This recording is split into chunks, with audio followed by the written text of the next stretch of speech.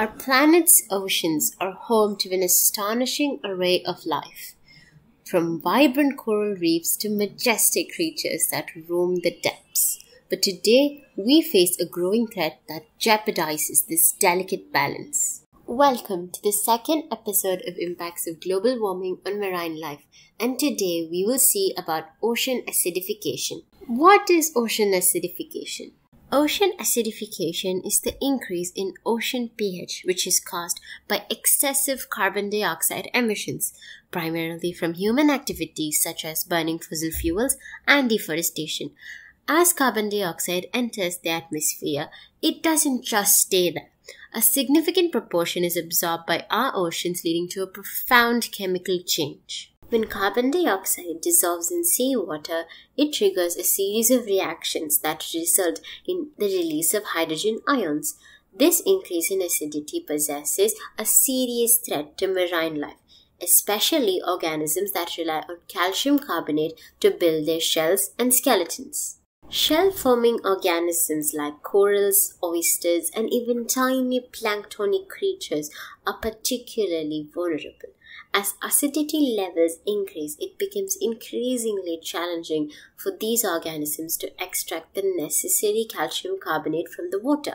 This weakens their structure and hampers their ability to survive and reproduce. Ocean acidification is a pressing issue that has far-reaching consequences.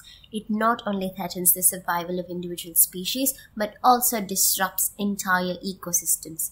Coral reefs, for instance, are biodiversity hotspots that support countless marine species. Their decline due to ocean acidification could trigger a devastating ripple effect throughout the food chain. As the acidity rises, coral reefs experience bleaching events, where the vibrant colors fade away, leaving behind ghostly white structures. Scientists are working tirelessly to better understand this phenomenon and its implications. Through extensive research and monitoring, they gather valuable data that help us develop strategies to mitigate the effects of ocean acidification. Transitioning to clean, renewable energy is one crucial step that we can take to combat ocean acidification.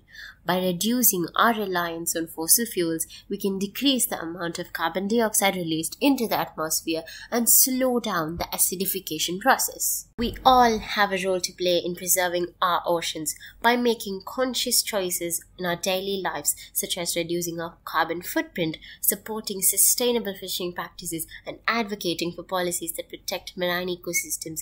We can make a positive impact. Join the movement to protect our oceans. Like, share, and subscribe to our channel for more videos about environmental conservation.